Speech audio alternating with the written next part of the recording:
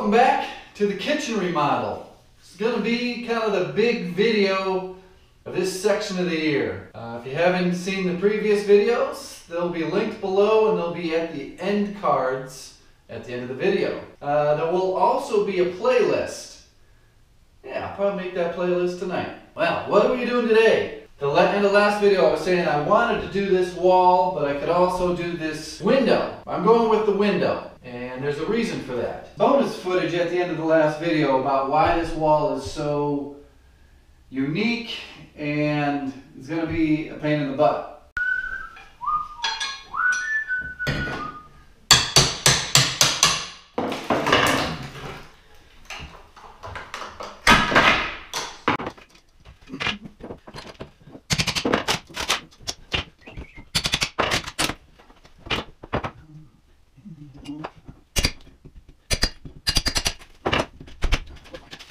I'm looking for the bottom plate, a window, the framing of this window opening.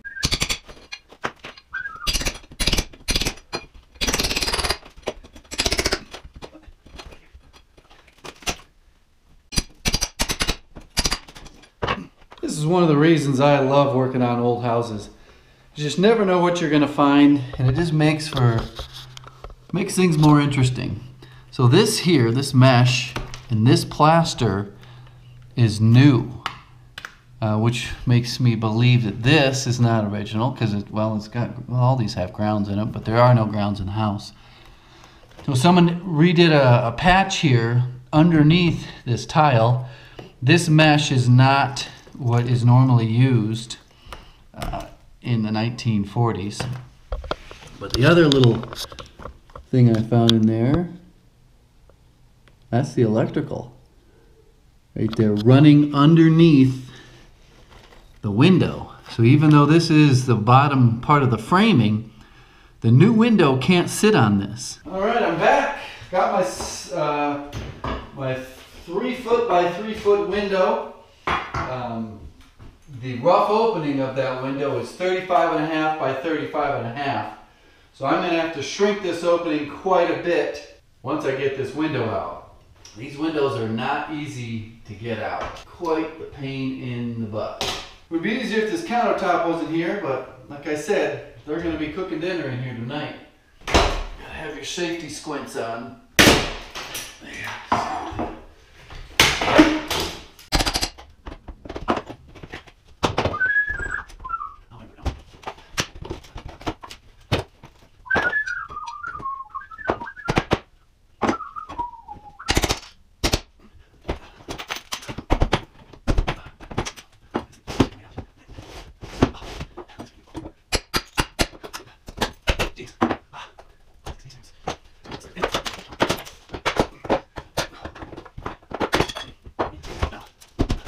Trying to do this without breaking any of this glass. This is plate glass.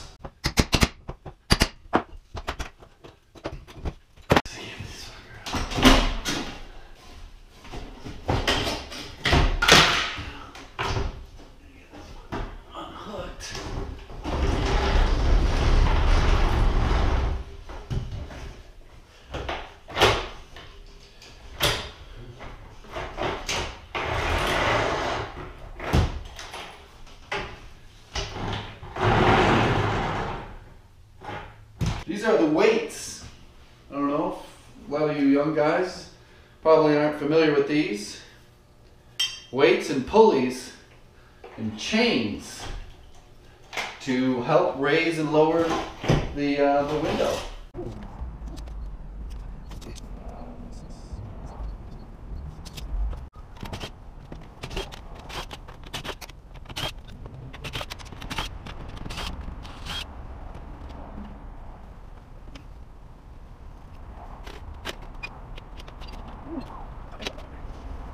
Now there's nothing standard or routine about this install. If I remember correctly, there are 2, if not 3 layers of siding on this house. Different types of siding. What I'm going to try to do is salvage this flashing, since the window that's going in is very close to the size of the flashing. I know the width will work, the height, I'm not sure. Well, but I gotta be kind of careful. It'll pay off in the long run.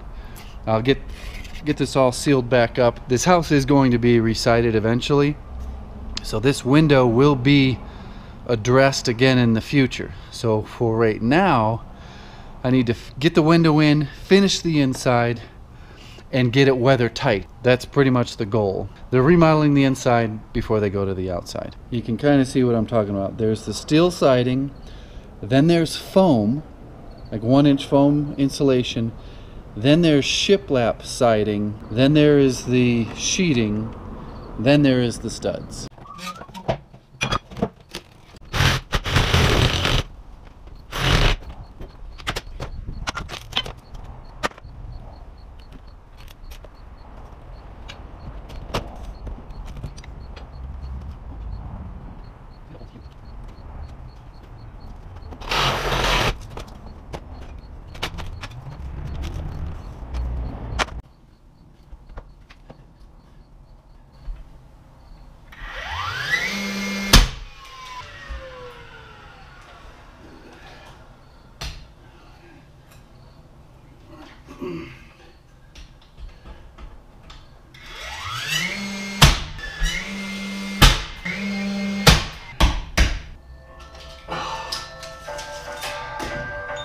Beyonce keeps calling me. Hello.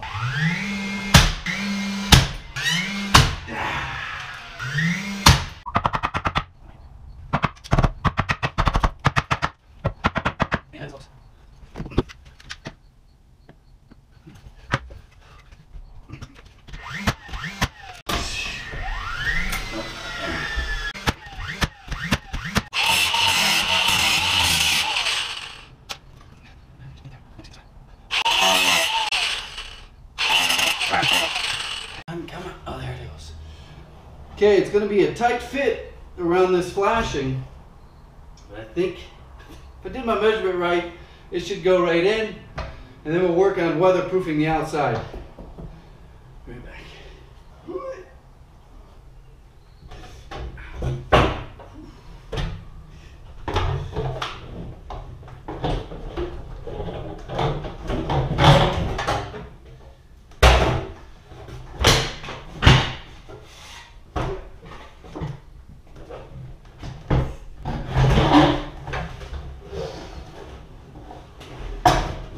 Okay, first try is a no-go. Why is it a no-go? The flange. It's a tight, real tight fit around this flashing. It's got to go in low and then come up.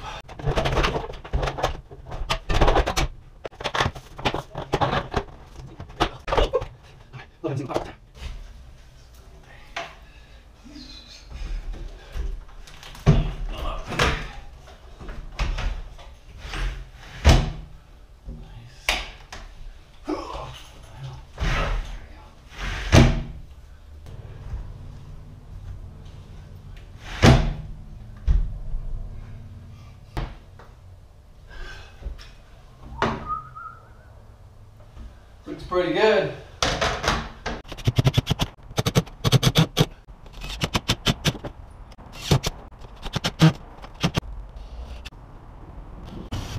Okay, my idea to use the old flashing is not going to work at all. Got to figure out how it's even attached to here. So this has to come off, this has to come off, this has to come off. And this has to come off.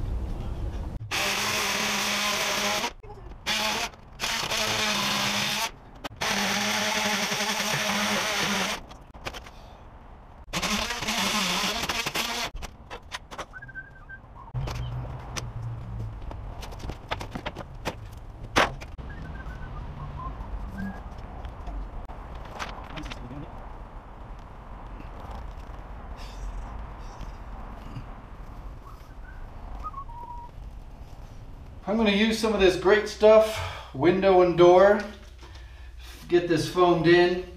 I got to clean up so that the house looks good for when the homeowners get home, and then I'm going to finish up outside. These things are new. If you want to see me try to use this for the first time, go over to the Handyman business, and I was using this to fill some holes where there was a bee's nest and a brick wall. Here's the trick. There's green and there's red here. So you got to pull it out to get it to flow, and then you quick grab it and push it in. It's a horrible design because a lot of times when you are foaming things, you're shoving this straw in there and you run it right down this thing here. It takes hardly any force. Just that little tap there, shut it off. I hate it. I probably should just cut it right off. So keep that in mind when you're using these things.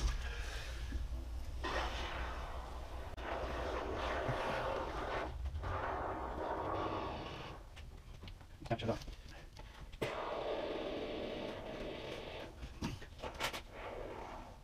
Still makes quite a bit of a mess. So we are all foamed in on the bottom. Now I'll take this outside and foam in around the new framing before I put the flashing, well, before I put the sticky stuff on and the flashing. I'll hit it up with this here.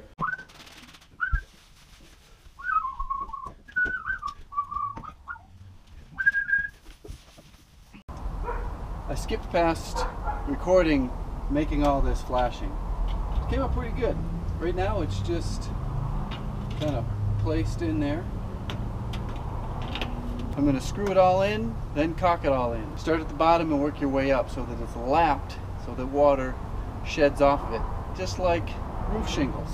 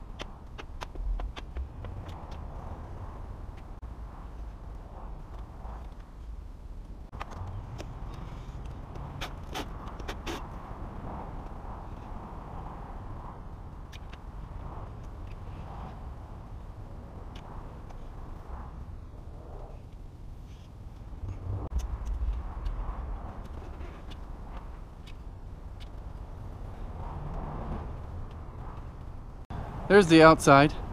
As I said before, this is just to get them till spring. In springtime, everything's coming off the outside of the house. They're going to do it in sections at a time. Here's what the foam looks like.